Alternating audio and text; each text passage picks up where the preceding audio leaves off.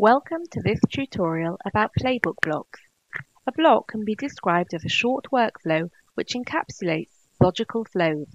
It can be configured once and then inserted into numerous playbooks by simply dragging and dropping them. One advantage is that if you make changes to the block, these changes will be carried through to all instances of this block. The other main advantage is that the blocks enable you to construct shorter and sleeker playbooks. Before you start building your blocks, it's important to take the time to really plan out what types of workflows will work best in this format. I'm now going to show you how to create a new block. As in previous releases, you would click here on the plus icon, but choose a block instead. As you can see, we have inputs and an output with the option of adding actions and flows into the middle steps. The output will usually be inserted into the parent playbook, whereas the beauty of the input parameters is that the values can be configured differently in each place that you insert them into the parent playbook. So for example, let's build now a customer communication block. Let's look at the inputs, and we're going to add a fixed parameter called a communication type. And that's going to have two possible values, but the default value we're going to put in here is require approval. We'll have another parameter and we'll call this communication method, and we'll put here email. And finally, we'll allow for an additional message, which we'll keep blank for the moment, and we'll click save.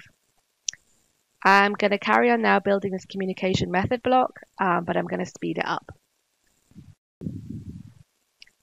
So now, as you can see, we have our fully developed customer communication block. We have two separate branch flows. One is the require approval and the other is a request investigation.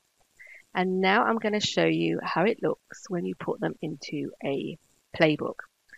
So we're going to take here a phishing playbook. As you can see, we already have the blocks inside.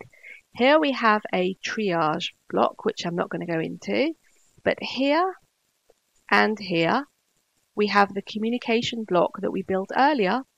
However, both of them have got different fields, which means that both blocks will go on a different direction. So let's just pretend that we have gone to the blocks and we've located our new block and we've dragged and dropped it into here. And now let's click on it.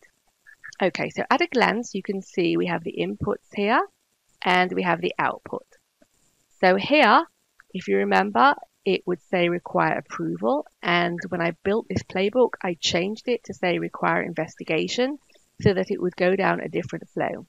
The possible outputs here are none and investigation completed. And it would return that answer to the phishing playbook. Now, if we go to this one and click on it, you can see we kept the value here, require approval. We've also added an additional message here. The block will go down the flow of the approval, and there are two possible return values, approved and not approved. So I've just shown you in this video how to create one block and use it several times in slightly different ways. Now I want to show you a clever little trick. You can actually choose a playbook and duplicate it to be saved as a block. And then the playbook format will be changed into a block format, and it's changed as a block, and you can carry on building it.